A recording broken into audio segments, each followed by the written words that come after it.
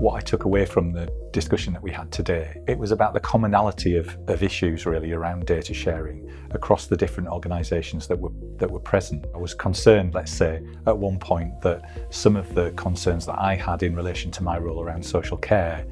might be on their own, little islands within the conversation that we were having. But very rapidly, really, through the course of today, I realised that those issues are present in different forms with all of the organisations around the table, which was good to see, because what that means, of course, is that coming up with solutions is likely to be easier because there's a similar solution which is required for each organisation. Interoperability is clearly, from what some of the other participants were saying, it's clearly an issue within the health community, but it's also a big issue, we know, between local government organisations, intra-local government organisations, and extra-local government communication, of course, as well. So getting interoperability right will not just benefit the health service, it'll benefit local government as well, and it'll collectively benefit both health and local government integration.